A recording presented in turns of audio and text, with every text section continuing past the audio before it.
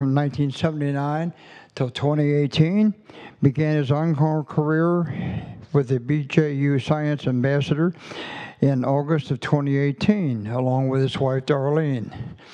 Couple things. At the end of the presentation, if we have more than what we have here right now, we will be exiting row by row, so just please be seated until we exit you. Also be advised of the exits, which are to the left and right in my rear, and also to the left of the theater here. Please silence all cell phones. At this time, I wish that you would give a warm welcome to Dr. George Matzko and Darlene.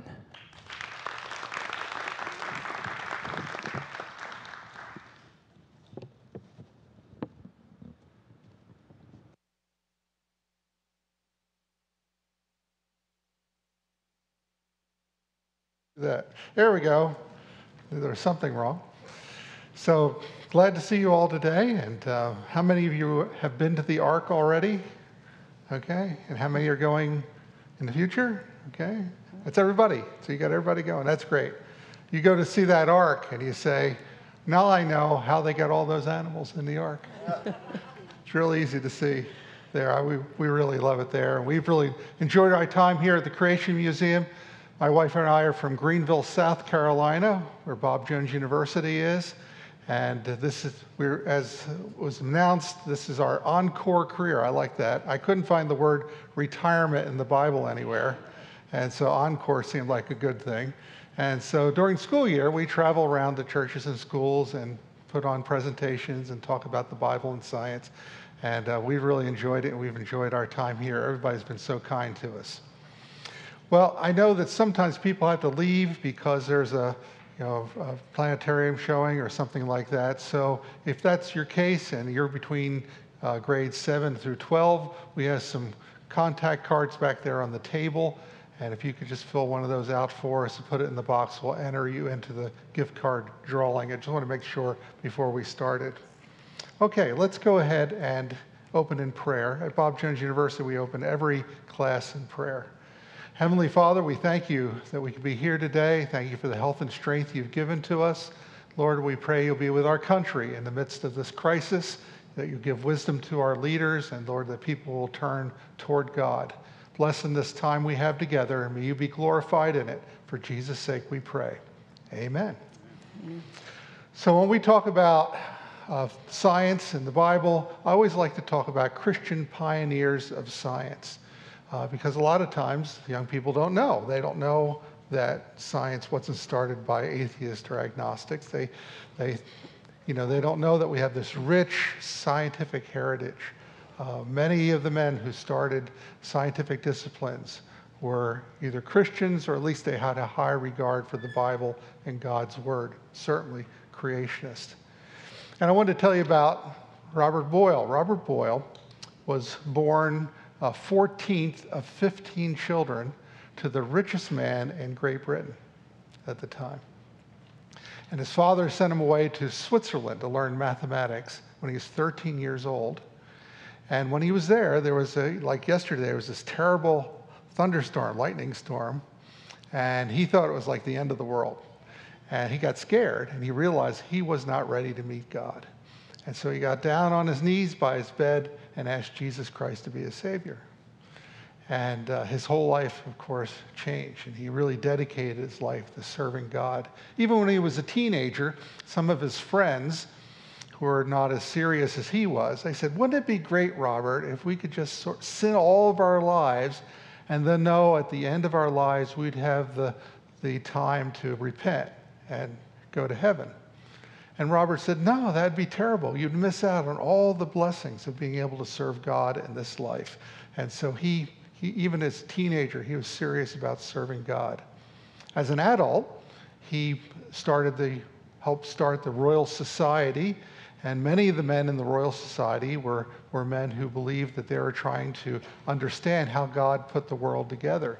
Notice that quote there, God would not have made the universe as it is unless he intended us to understand it. And so he believed in a God who did things in an orderly way. And because of that order, he believed there are laws that we could uncover through science to understand how God made the world around us. He also, of course, was independently wealthy. He was able to get his buy a whole lab full of equipment and do his experiments. But with his extra money, he was interested in propagating the gospel all over the world. At his own expense, he had the Bible translated into other languages like Irish and Welsh and Indonesian languages. And he actually paid for copies of the scripture to be printed and sent to those places. He tried to get a copy of the Bible in the hands of everyone in Ireland, because that's how passionate he was about getting the Word of God into people's hands.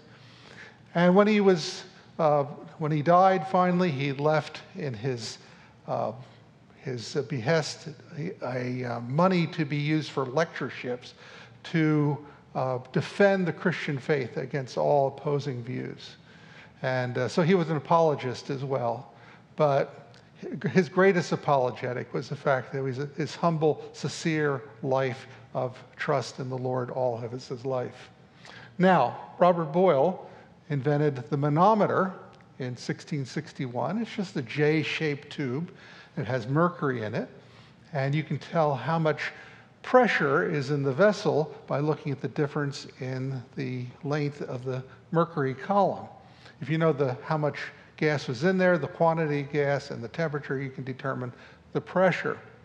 And he used that manometer to formulate what we call Boyle's law. Okay, the fact that the pressure of the gas is inversely related to its volume. So if I have a balloon here and I push on it, you can understand if I put pressure on it, it's going to get smaller, right? Okay, so we know that volume and pressure are inversely related to each other. There's his original data that he had to describe that. Well, I can show you some air pressure, and I can use my Har bottle. Har bottle is just a bottle with a hole in the bottom and a balloon. This is one you can do at home. Just get a 2-liter bottle, put a hole in it, and get a long balloon. I blow it up, and it stays blown up. You ever seen the inside of a balloon before? Yeah, see the inside of a balloon, see, yep, like that. Now, the people who sell these things, they tell you what you're supposed to do. You're supposed to fill it with water, and then you have a volunteer come up and look in it, and you go like this. Aren't you glad you're not going to do that to you today? It didn't seem very Christian to me to do that. By the way, this is my bride of 46 years. Thank you.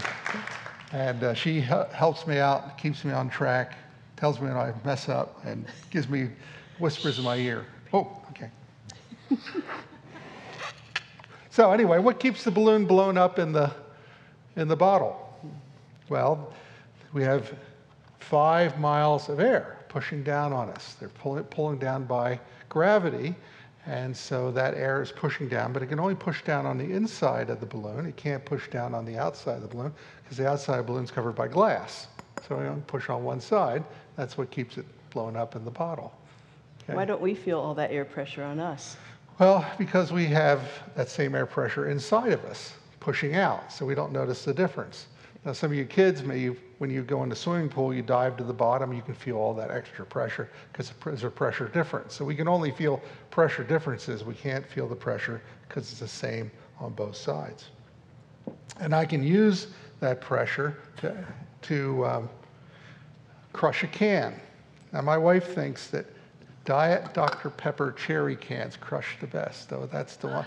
So that's her excuse for buying lots of Diet Dr. Pepper cherry cans for us to do. So put about a tablespoon of water into it. And then what I'm going to do is heat it up and fill it with steam, and then turn it over and put it into this pan of water and see if we can crush the can. It's ice water. Ice water. You want to make sure it's cold water. Oh, I have a graphic to go along with it. There he is. Now, you'd think that the water would rush up into the can when it's evacuated. It's pushing all the air out, filled with steam. And when the when the steam condenses, you would expect the water to rush in. It tries to, but it's just not fast enough. It can't get in fast enough, and the can will crush. Now, when I was teaching, I used to do it with those big 5-gallon solvent cans, and it would take maybe a half hour. So I'd evacuate it, and I'd put a stopper in it. I'd put ice on top. And then while I was lecturing, it would suddenly go clang, and all the ice would fly into the audience on top of the students. I really enjoyed that. Shocking them like that. Okay, so we got steam coming out. Let's see if we can crush the can. Ooh. See, that's really good. Yeah, this must be that Diet Dr. Pepper cherry that does it. Okay. Now we measure pressure using a barometer, mercury barometers. And the man who did this, who invented the barometer, his name was Torricelli. We still use part of his name as a unit of pressure. Instead of talking about millimeters of mercury, we talk about torrs, okay? And so we use part of his name. Well, Torricelli, his first barometer was a water barometer. So he got a tube, sealed in the end, filled it full of water, stood it upright, and was trying to measure the atmospheric pressure using water. Well, water is very light compared to mercury, and so he had to have a really long barometer. It had to be 35 feet long. Well, it stuck out of the top of his house, okay, and his neighbors could see it, and they thought he was involved in witchcraft, and they were getting ready to burn him at the stake. And so he thought that was not a good idea. And so he figured out that if he used mercury, mercury is 13.6 times more dense than water. If he got a mercury barometer, he only had to have a short tube, and therefore his prying neighbors couldn't see what he was doing. And so a lot better than being burned at the stake, certainly. And you can see as the atmospheric pressure strikes the mercury, it pushes down the mercury, it pushes up in the evacuated tube. So the height of the mercury in the tube tells something about the pressure. I can show you something about that pressure. This is a demonstration. I use my water demonstration, but it also works for this as well. You can do this at home, kids. Just get a mason jar and put some fly screen on there like that and fill it full of water all the way up to the top. And put a card on it, pull it out, and the water stays in there. These kids going to help me here? You want to come up and have a look? Oh, What'd you do? tripped. That would not Hey, be good. come take a look at the water. See? Can you see it? Yeah. Okay. So it'd be interesting to see how big of holes you had to have in here before it would not stay in there. Now, what makes it stay in there? Well, some of it is cohesion, some of it's adhesion. Surface tension, but a lot of it's the air pressure pushing it into the jar. So I can get it out of there just by turning it sideways like this, and it comes right out. Aren't you glad he didn't do that over your head? Why don't you show them how you can do? Yes. They can do one at home, another one at home. Now, we have 8 grandchildren, and if you're like me, you're always trying to find things to occupy them, right? And parents with little kids are trying to find something. This is perfect. It's the same idea, but you just take a plastic bottle, not a inexpensive, cheap water bottle, because it's too easy to squeeze it, and if you squeeze it, it'll come out, okay? So just get a bottle, take a piece of netting or tool, and rubber band it to the top. Now, I'd recommend doing this outside or maybe in the bathtub, okay? And you'll see why. Then you want to fill it all the way to the top, just like he did, just like Dr. Matzko did on the other one. Fill it to the top.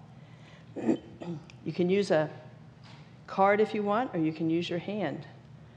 And the trick is not to squeeze the bottle. Okay, and then you just slide it off your hand. Stop.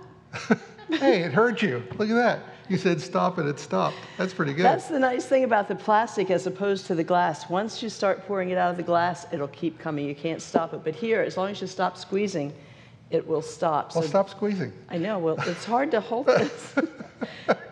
Yeah, I'd recommend a strong plastic. Then you take Yeah. toothpicks. You give them a whole box of toothpicks and let them And sit then there they'll and watch them float to the top.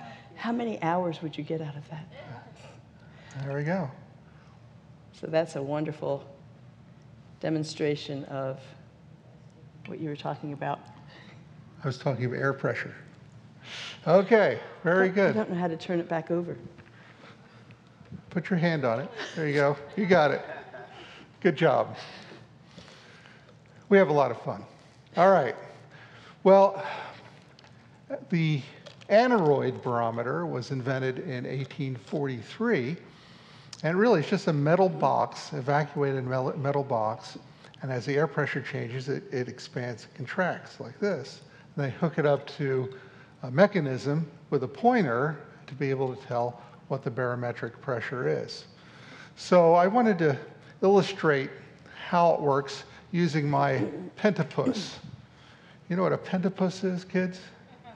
You know what an octopus is? How many legs does an octopus have? Anybody know? 8. There you go. So how many legs does a pentapus have? 5. There you go. Pentapus has 5 legs. There's my pentapus. It's got a little snorkeling mask on here. This pentapus actually obeys my wife a lot better than I do.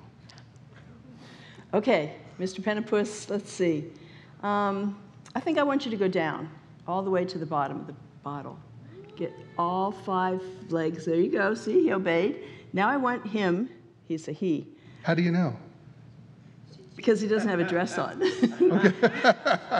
Now I want you to go halfway up, and then I want you to stop right there. Stop. Stop. Okay, now you can go to the top. Good. Okay, now let's see. Sometimes he'll even follow the lead of my finger.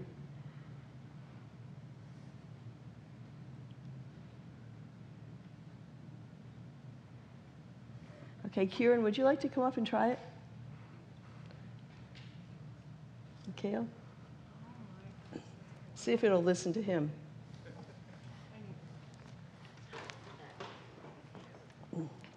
Okay, say pentapus, go down. Pentapus, go down. He heard Pretty you. good. Pentapus, go to the middle. Okay. There you go. Oh, he's too high. Go to the bottom again. He was never good at math. That's the trouble. He only has air for brains. And go to the top. Very good. Good. Thank you very much. You can just wait right here, and I'm going to have to show you something else, okay? Okay, so how does that work? This is what we call a Cartesian diver. So like the aneroid barometer, there's a little air bubble in here in the top of the pentapus.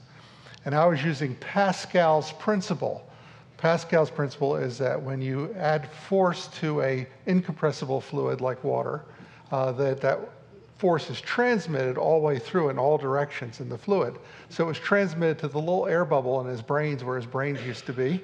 And so all I was doing is I was squeezing on him. See, I was squeezing on him, making him go up and down with my thumb, trying to let you see what I was doing. You can also make a remote-controlled pentapus here.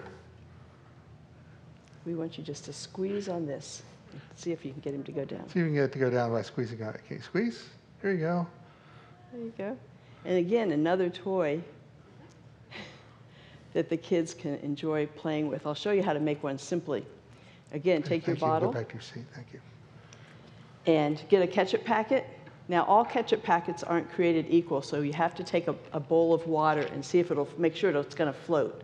Okay, I had some and it didn't work, and I said to my husband, I didn't know that I was supposed to test it ahead of time, okay? And I asked him, what's wrong? And he said, did you test to see if it would float? And I said, no. So, all of that, and then all you have to do, you could put a little smiley face on it and put him down in the water and fill it up, not quite to the top. Is that right?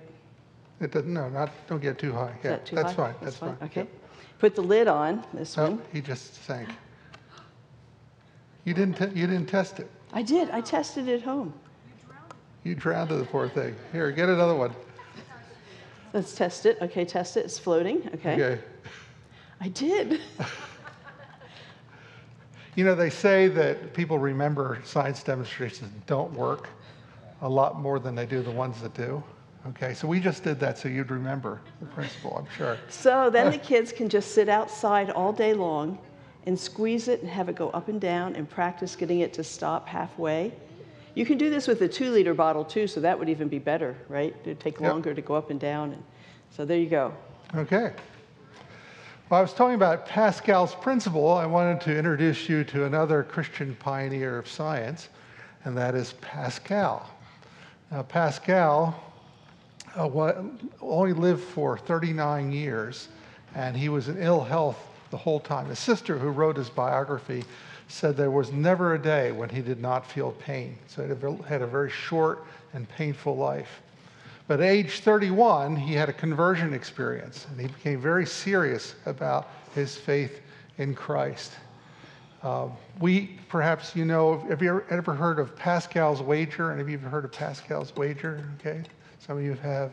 So that's the idea. Now, Pascal, his father was a mathematician, so he taught Pascal all of his mathematics.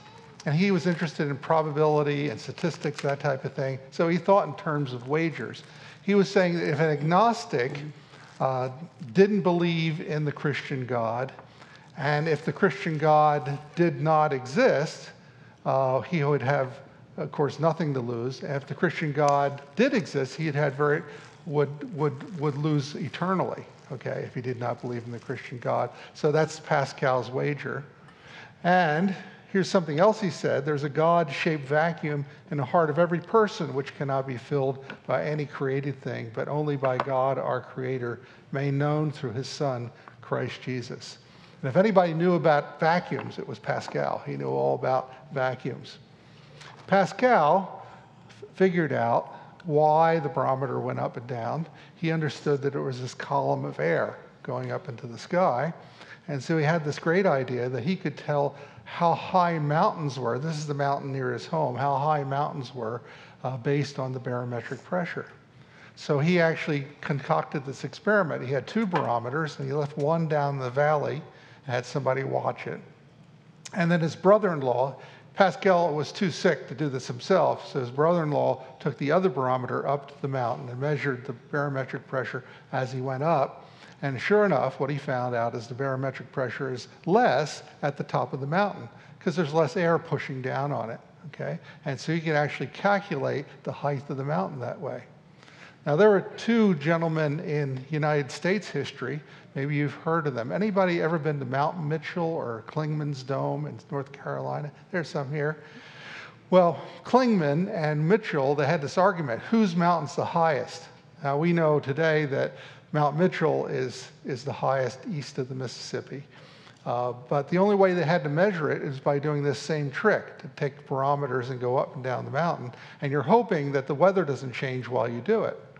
And so they were rushing up and down their mountains trying to figure out how high they were. And Mitchell slipped and fell to his death. And he's buried on top of Mount Mitchell today. And you can see his grave there. It says, "In hope of the blessed resurrection." And he was a man who knew God. And so that's the way they measured mountains back there before we had GPS and all that kind of good stuff, okay, surveying tools. Well, I was going to mention that Pascal also coined the name pressure. He's the one who came up with that word pressure for the weight of the wind. Now, sometimes people don't understand what pressure is. I have a demonstration to help you understand the difference between pressure and force, because I find a lot of people are confused about that. I bet that sounded good on TV.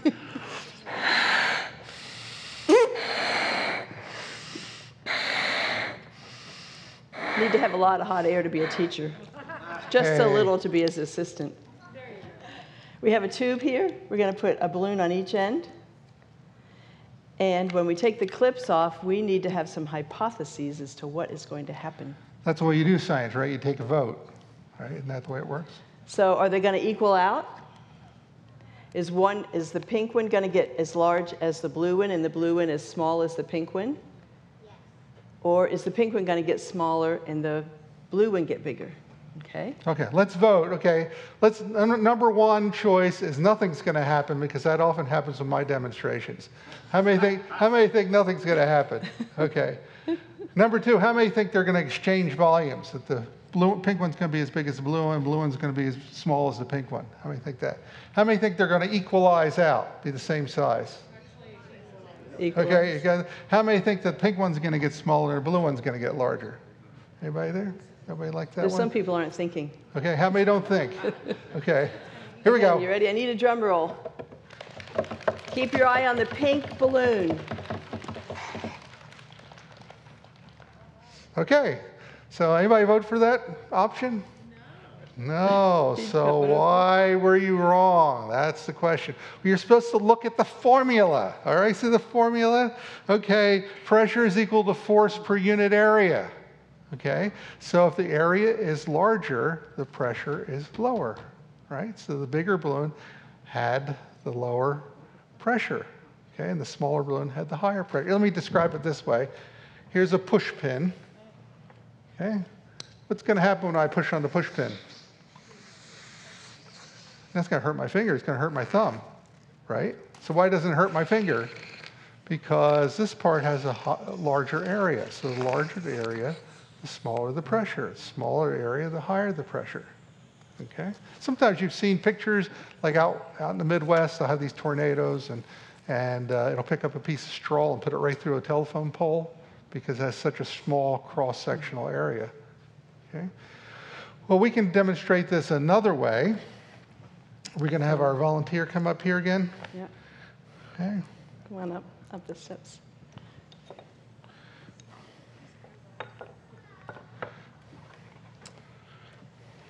Okay, so what I'd like you to do is to take this nail and slowly push it into the balloon and feel how much pressure there is. Let's put it up here where everybody can see it. Push slowly, okay?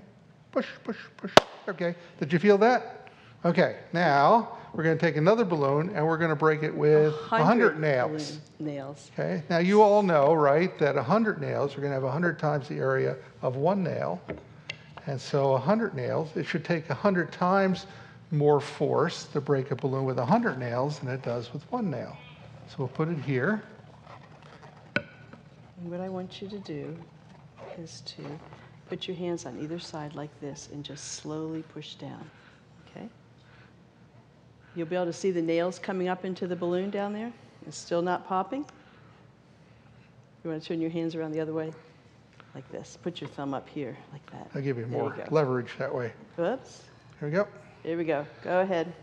All your might. Come on, don't let that balloon beat you. You can do it. You can do it. Come on, come on, come on, come on, come on, come on. You can do it.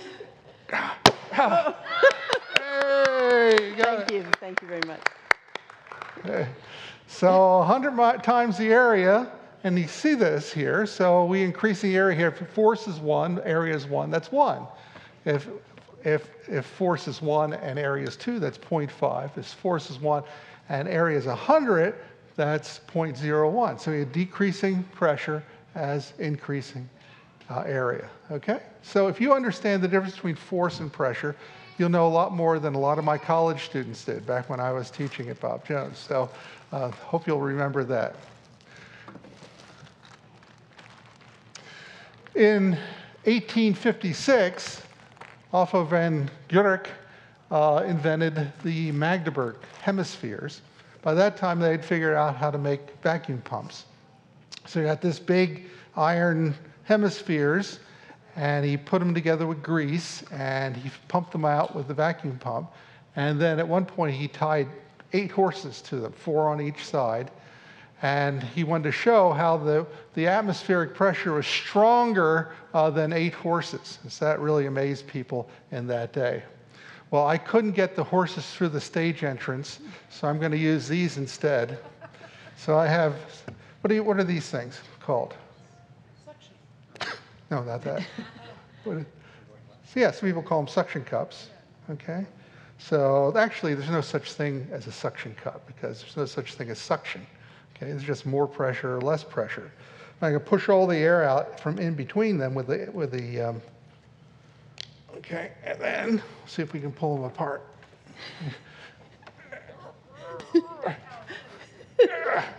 It takes 200 pounds to of pressure or whatever. Is that like our marriages? No. Okay.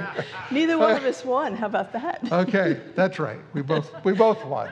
All right. So anyway, just flick the levers and they come right apart like that. It's about 200 pounds. Yeah. Could you explain about the suction thing? Like, I thought I sucked up through a straw. Now, all you're doing is lowering the air pressure in your mouth, and then the atmosphere pushes it up the straw. That's a good demonstration you can do. You can get a straw that you can make real long, and you can put it into a soda pop or something and climb upstairs, like in a stadium or something. And once you get to some point where it's too high for the atmospheric pressure to push it in. It's like that water barometer, okay? And so no matter how much you suck, you still can't get it up. So that'd be a good demonstration if you have a stadium that you can use. Maybe you've seen these things, these like lily pads. You can put them on a bowl or something. But if you put it down like that, there's no air on between the lily pad and the table, so you can't pull it up, see? You just pull it up like that. But if you pull this way, all the air pressure is pushing down on it like that. So you could put this on the top of your bowl. Instead of using all that saran wrap, you just keep using this. And you can carry the bowl around this way. Now, I haven't done it because I just don't have the faith. Although I should, right? Because look at that. Yep. Yeah. Yeah, you can pull the table up. So Pascal died, as I said, young at 39. And his family published his scientific investigations. And one person who was very influenced by those was a man named Jacob Bernoulli. Jacob Bernoulli read Pascal's, and he came up with Bernoulli's principle.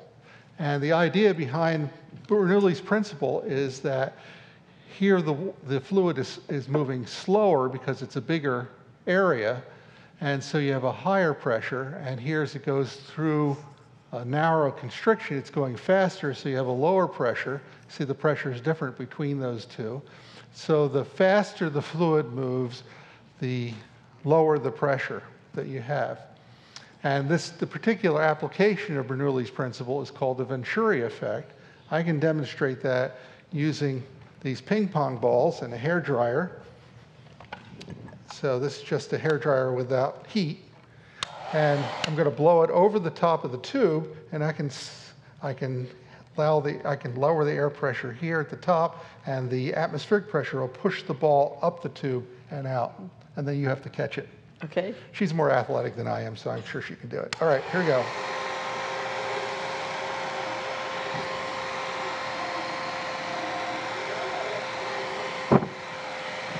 Here we go. 3 for 3. Good job.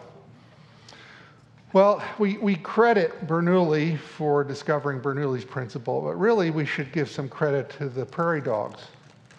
Prairie dogs know how to do this too. Wonder who taught them. So prairie dogs, when they build their homes, they have a front door and a back door because they don't want to get trapped in there.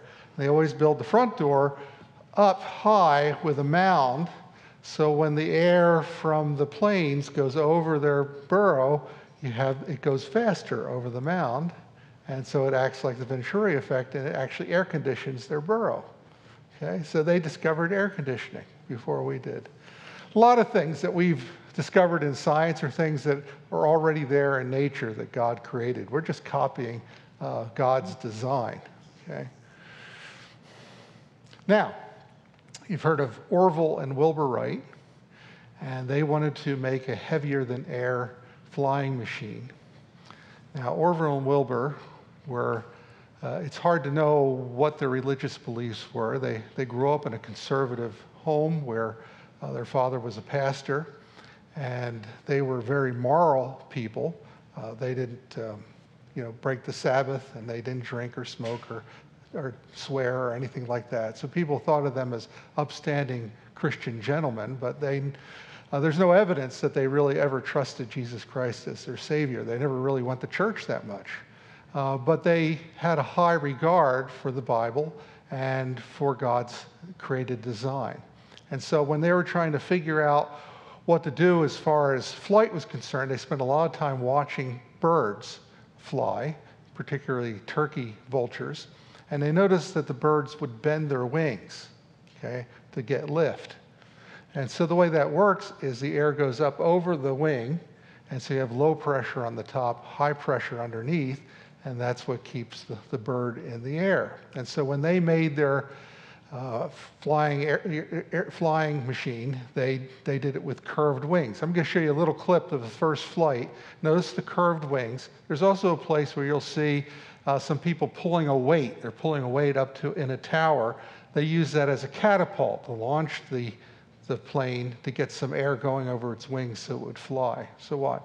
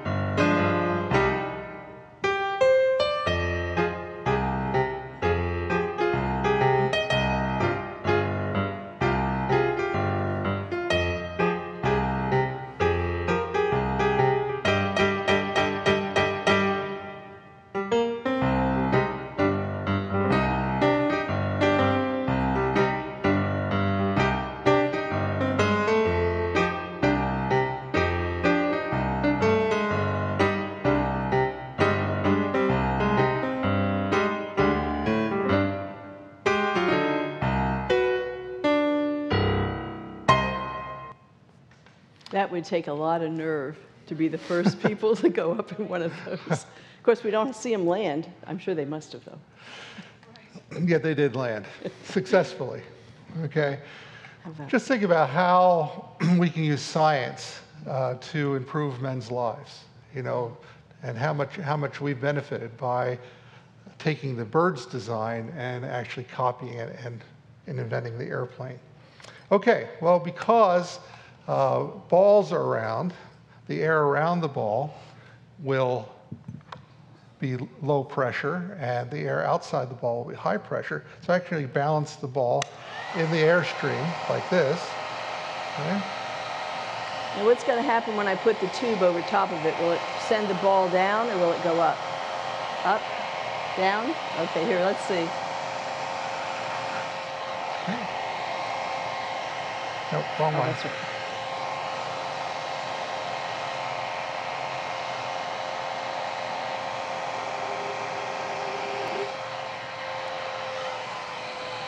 This one.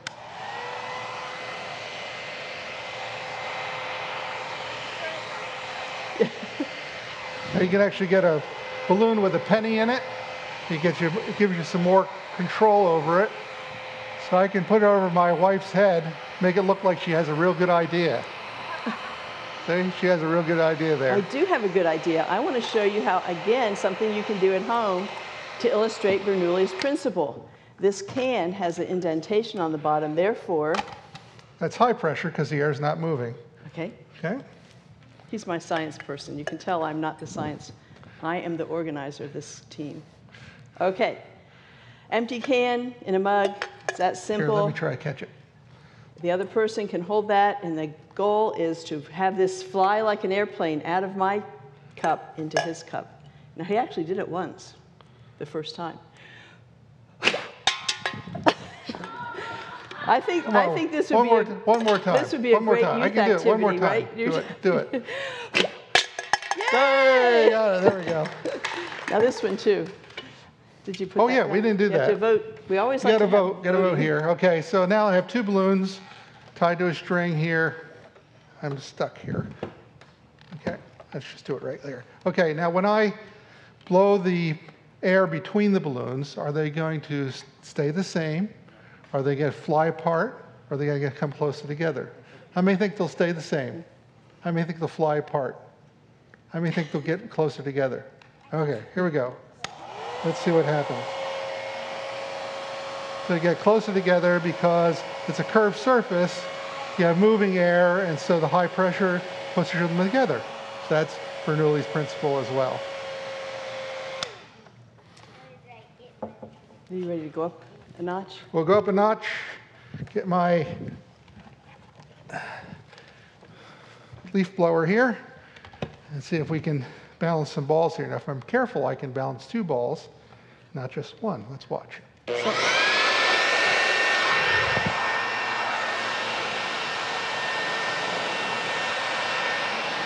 Okay.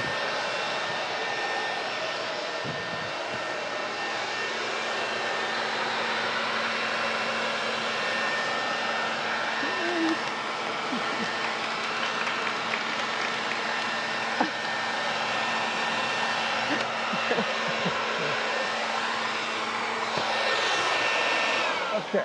And I have one really cool demonstration to do with this leaf blower at the end of the program, but I don't want to do it now because kids get really excited about it. And we'll do that. But you can see how it's important for us. Okay, Bernoulli's principle, how does it affect is it affected by the weather? How does it affect the weather? Well, think about hailstones. Hailstones are round, right? And so the greater the updraft, the longer the hailstone can stay in the cloud and get bigger and bigger and bigger till it finally gets so big it falls down to the ground. Or when we think about houses, they have kind of a curved surface on them, and it's easy for wind to blow, if they're like a tornado or a hurricane or something, blow the roof off. And so down in Florida, they bolt the roofs down to the foundation to keep them from blowing off. People want to know, can atmospheric pressure affect human health? Well, maybe you've had a sinus headache. You have your sinuses are clogged and the pressure changes, and that can produce pain. Or some people can feel when there's a low pressure system coming because the fluid in their joints changes viscosity and there's nerve endings in there. Even our blood pressure. It makes sense that our blood pressure would change with the atmospheric pressure, so the higher the atmospheric pressure on the outside, the higher the blood pressure on the inside. And then people measuring their blood sugar. The viscosity of the blood changes with the air pressure, and so you can have some variableness in your blood sugar readings because of air pressure. So there is an effect as well. Job 28, verses 20 through 25, we see, for he looketh, talking about God, to the ends of the earth and seeth unto the whole heaven to make weight for the winds. And so long before Bernoulli or Pascal or any of these people, God in his word talked about the wind having weight, even before the word pressure was coined. And so this is an example of scientific foreknowledge.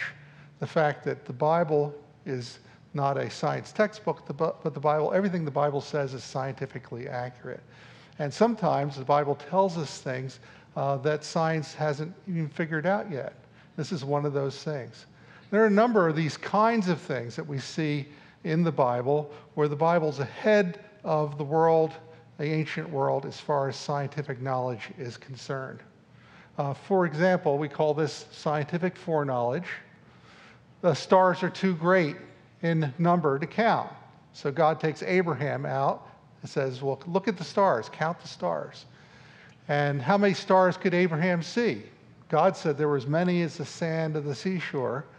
But Abraham, he looks up, even with no light pollution, he said, well, you know, I can see maybe 3,000 stars. So that's nice, God, but 3,000. Well, but Abraham was a man of faith. He believed God when he said the stars were without number. How many stars are there? I used to tell people there are 100 billion stars in our galaxy, the Milky Way, and 100 billion galaxies. And I used to say that because it was easier to remember. Okay, but actually, now the current number is 300 billion stars in our galaxy and 2 trillion galaxies we can see in the visible universe. And that doesn't count all the stars we can't see. So when God said the stars were without number before the invention of the telescope, he wasn't kidding. Okay, it really is without number. Or the fact that the universe is expanding from its original size. Now, there are a lot of verses about this, about God stretching forth the heavens And really, it's only was in the 20th century that we took the Doppler shift and the radial velocities and so forth and figured out that all the galaxies are rushing away from us faster and faster and faster, something that the Bible knew that science did not know until fairly recently. Well, the fact that the Earth is suspended in space. This whole idea about the Earth being in a vacuum is something that people in the ancient world just could not accept. If you ask them, well, what's the Earth on? How's the Earth suspended? They would say, well, maybe it's on the back of a turtle. You'd say, well, what's the turtle standing on? They'd say, well, just a bigger turtle. And, it's turtles all the way down, that type of thing. And even to the end of the 19th century, Michelson and Morley did their famous experiment trying to figure out the properties of what filled space. They called the luminiferous ether. They felt that it could not be a vacuum. There had to be actually some stuff in space. They didn't believe what God's word said, that God hung the earth upon nothing. And they spent their whole working lives trying to determine the properties of this luminiferous ether that didn't exist. Yes. Oh, you want me to do that? Okay, that's fine. We'll do that. She has one for me. So how does the Earth stay suspended in space? Well, it's through centripetal force. I'm going to put a cup here and of water, and then I'm going to, now the string's going to supply the centripetal force for me. You've all been wet before, haven't you? Okay, well, that's good. Here we go. Let's see if we can keep it from... So the centripetal force from the strings.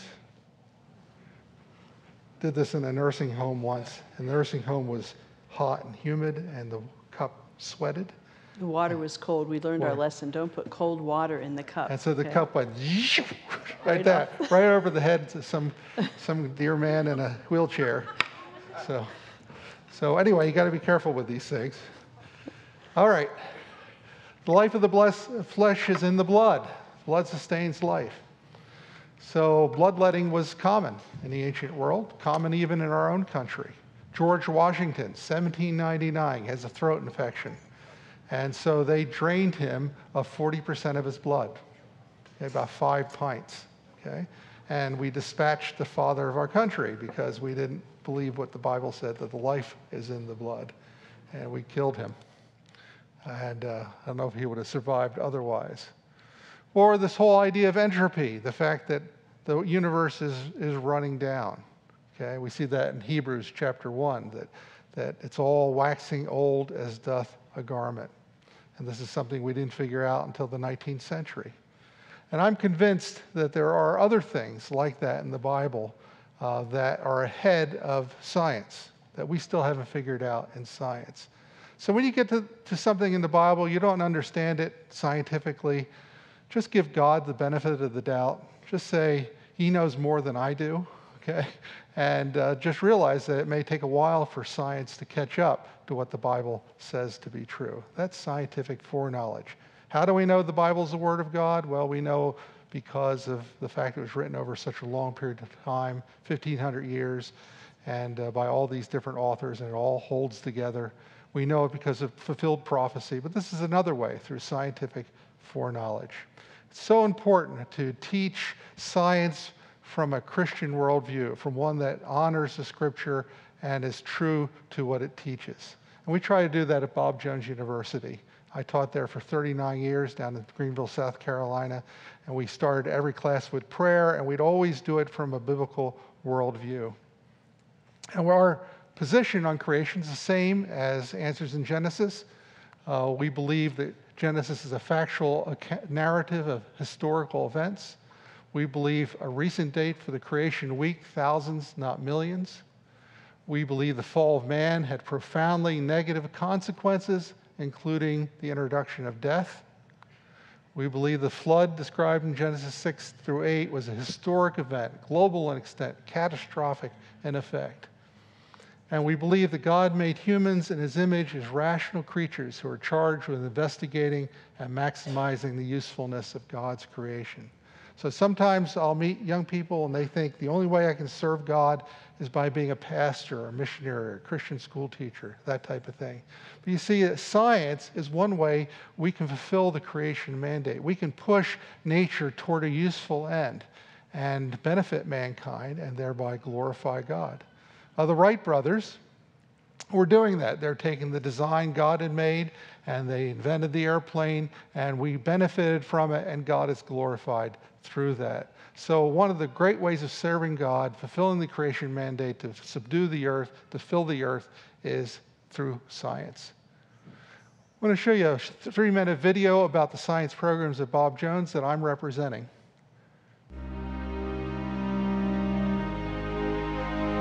The high quality of our programs demonstrate that our students graduate well prepared for careers in science and industry. Our students tell us that we're doing a pretty good job. Our graduates give us very positive feedback about how this is going. We have over 300 science, health, and engineering students enrolled each semester. And it's really neat to see how they integrate one with another, really a sense of community here, especially in the science department. You can go in almost any room from when the building's open till it closed late at night, and there's always students that are working together, they're eating together, and it's really a strong sense of community that they have. Each of the faculty members is intentional about forming relationships with their students so that we can know them better and help them progress along. We care in the Division of Natural Science about critical thinking. The goal is to get you to think like a scientist or to think like an engineer, not just in a theoretical sense, but in a where the rubber meets the road sense. And we not only have students think, but they have to actually do stuff. And it's easy to make something work on paper. You can make anything work on paper, but actually getting it to work in the lab is another matter entirely. The students are really excited for the programs that we have here. A couple of the aspects focus on the personal relationships with other students as well as faculty. So the students, anytime they have a challenge, they can come to the faculty, and the faculty really care for the students. I think most of the faculty are here primarily because they want to teach the next generation of Christian young people. Our faculty here hold to a recent 6-day creation perspective. And we teach that not only in our Bible program at Bob Jones, but throughout the science curriculum as well. One of the goals that we have for our students is we want to be able to teach them to be able to think not only critically, but also to think biblically in terms of the way they analyze situations in the world. We have over 20 faculty who have terminal degrees or Ph.D.s, and they've studied fields that are in different areas, specialized areas of health, engineering, and science. And they come to BJU with a passion to be able to teach the next generation and prepare them for careers that God is calling them to. And we love relationship building with our students. Not only just represent themselves or Bob Jones University, but they end up representing the Lord Jesus Christ wherever they go. Preparing the next generation to know God, to love God, to serve God with their lives. That's really why we're here. So we have faculty who are spiritual mentors, like Vincenzo Antoniani from Naples, Italy. Wonderful story about how he came to know the Lord, and now he answers Bible science questions for people in Italy, in Italian, and the Lord using him greatly. Or qualified professionals like Dr. Nick Gothard, who does laser research and supported by the Navy. Here are some of the programs we have in the Division of Natural Science. We have more information on the table back there if you'd like to get that. And we're known for our robotics program. We're involved with the autonomous vehicle competition each year, where they go through a series of courses and so forth with the autonomous vehicle. Often we come in the top 5, sometimes beating out big name schools with big budgets like Ohio State or Georgia Tech, that type of thing. We have a fish embryo lab and serpentarium. It's one of the big boa constrictors we have there. We're trying to help get rid of those from the Everglades. And that's Dr. Chetta. He had an emergency room practice. He had 9 other doctors working for him, and he gave all that up in order to train our health profession students. And we have, right below the level of the pictures, a cadaver that we're one of the few undergraduate institutions that allows our pre-med majors and our nursing majors to work on a cadaver. We have a cancer research lab. Here's Dr. Carmichael milking one of his Gila monsters. We're trying to test the venom for anti-cancer properties. So we're trying to train young people how to do cancer research. We have a new School of Health Professions. Just in the last couple years, we have a new building for them this fall that they'll be entering into, a beautiful new building. And here are some of the programs in the School of Health Professions.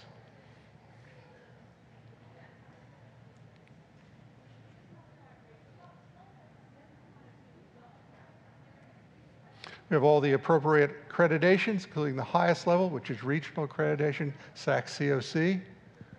And 89% of BJU grads were hired or in grad school within 6 months of graduating. This is last year's figures, not the COVID year.